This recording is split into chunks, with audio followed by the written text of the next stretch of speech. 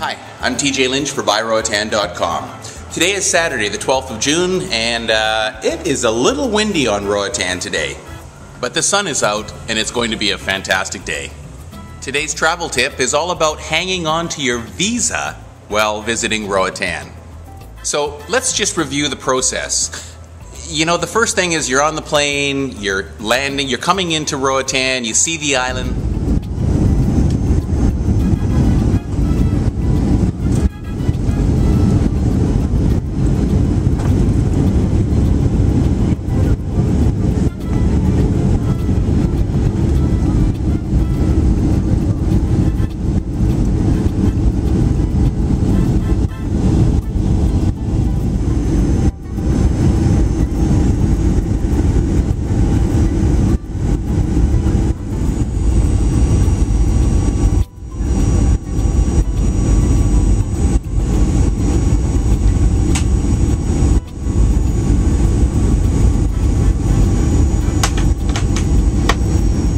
The plane touches down on the runway.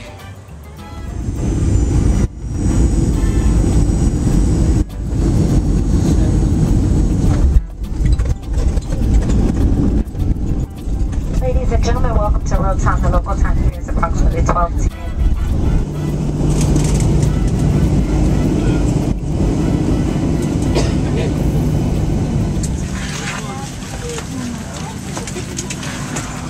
Now the first thing that you'll notice is there's no sky bridge that comes and connects to the plane and you walk through covered.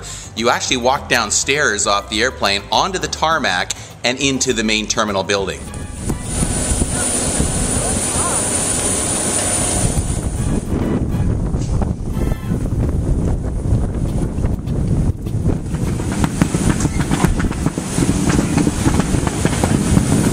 And from there you form a line and you clear customs with one of the customs agents.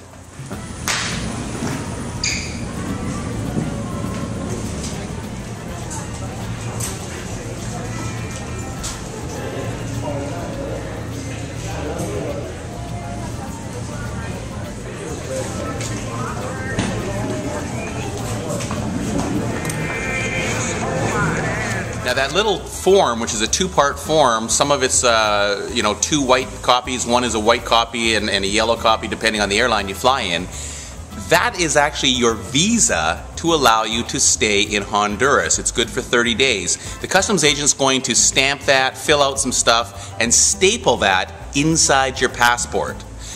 If you lose that, you're in big trouble.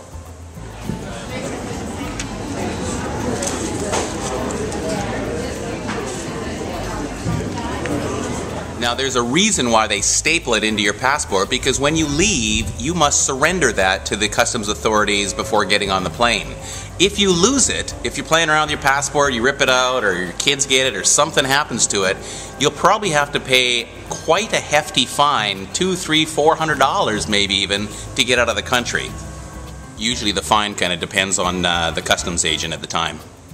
And then after you clear customs, you go get your bag, and all bags here, whether it's your carry-on or your suitcases, are run through an agricultural screening device, like an X-ray again, to see if you're bringing in any animal products or foods that are prohibited into Honduras.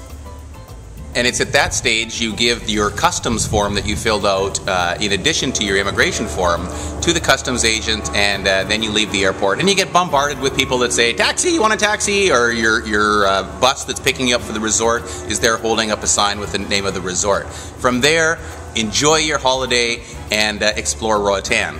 But the one thing to remember, don't lose your visa. I'm TJ Lynch for Roatan.com.